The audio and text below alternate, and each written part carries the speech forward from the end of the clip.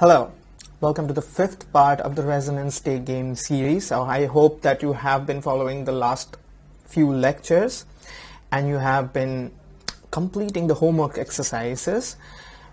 So today I'm going to explain the third inner indicator, which is inspiration. So we have all heard about the idea of following your inspiration, following your joy, following your bliss and ecstasy. So it's going to be the same thing, right? Now, inspiration is another aspect of your state of being where you follow the call of inspiration. So in my life purpose series, I've already talked about the call of inspiration, what is the hidden meaning of inspiration, how when you follow your inspiration, you connect back with your life path frequency and all of that. So I'll highly recommend that you watch those videos in my life purpose series for having a background about what inspiration is in detail and in more depth, because inspiration is a very important aspect of your state of being that is going to be relevant for the Resonance Day game series. Now, in essence, inspiration is about following the call of inspiration. You have noticed in your life many times you have received the call of inspiration where you literally feel something is calling you, that I'm being called for doing this, you know.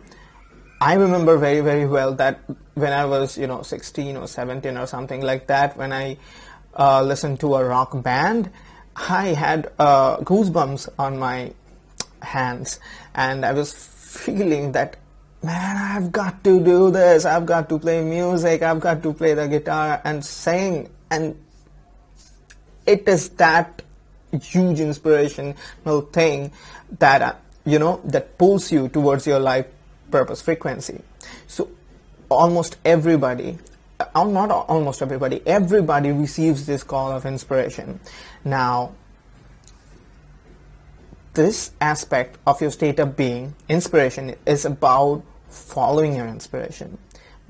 We usually either listen to our inspiration or we don't, right? We follow our inspiration or we don't.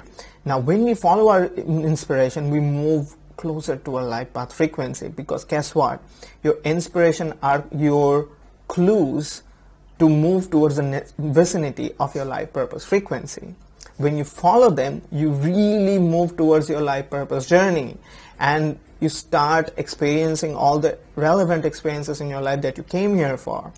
And that's when life becomes really, really fun and exciting, and you start having a whole lot of amazing experiences.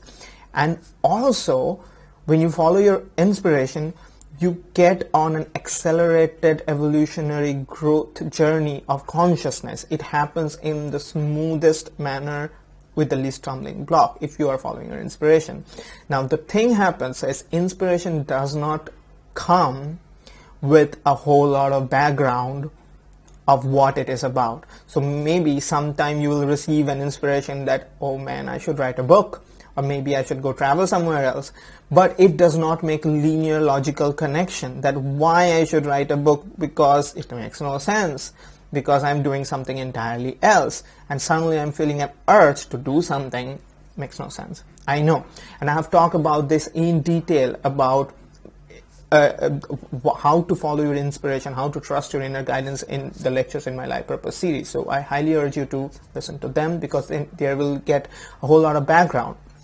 But in essence, when you follow your inspiration, you move near your life purpose frequency, and it's always that. It's always that.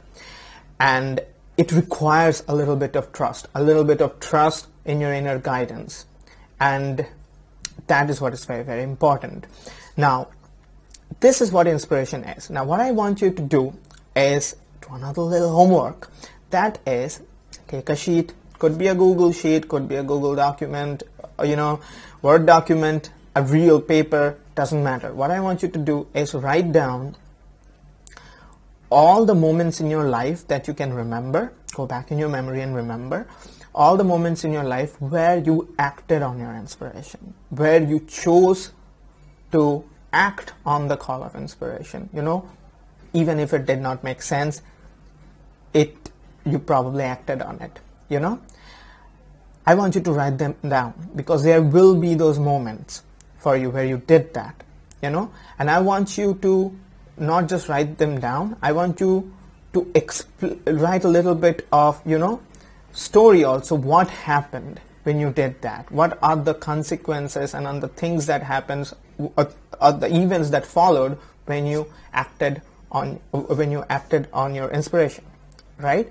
I want you to write that. At least 5 of these experience will do. You can have more of them, but at least 3 to 5 of this experience, and write the story, what happened afterwards, you know. Now, if you do not find in your memory a whole lot of experience where you acted on your inspiration, what I want you to do is remember at least those experiences, the events where you received a huge call of inspiration. Maybe you did not act on it, it doesn't matter, but you received a huge call of inspiration where you really felt that I should do this. Just like me, when I, you know, as young, I was receiving the call of inspiration like, I should play guitar and I should play music and stuff like that, you know. Maybe I did not act on that, but the call of inspiration was so profound, you know, something like that, you know. So I want you to write at least 3 to 5 experiences, and write the story and write the events what followed, you know. This is your homework. Now what you will notice that more often than not, when you followed your inspiration, it led you to an adventurous journey.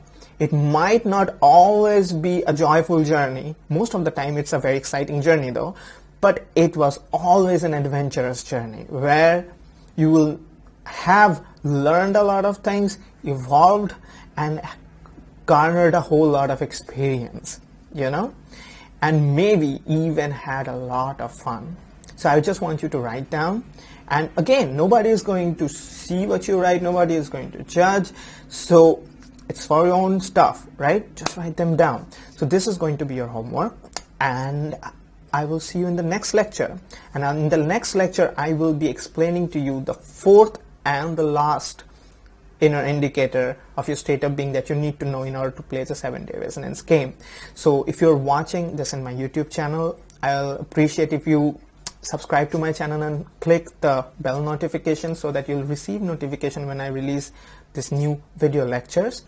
And also leave a comment about your questions, your queries, how these lessons are, you know, going through, any changes that you're noticing, and realizations that you're having. If you're watching it in my website, please leave a comment also. And I'll introduce to you my FB group. I've already talked about my FB group in my other lectures, because in my FB group I'll be helping lightworkers to, you know, go through this resonance game journey and answering their questions, having live sessions, and directly interacting in the FB group. This FB group is called Alchemists of Earth, and it's a new group, but I'm putting it together. So I invite you to join my FB group. I'll have a link of it in the description of the video. So I hope you have a wonderful journey, and I'll see you in the next lecture. Bye-bye.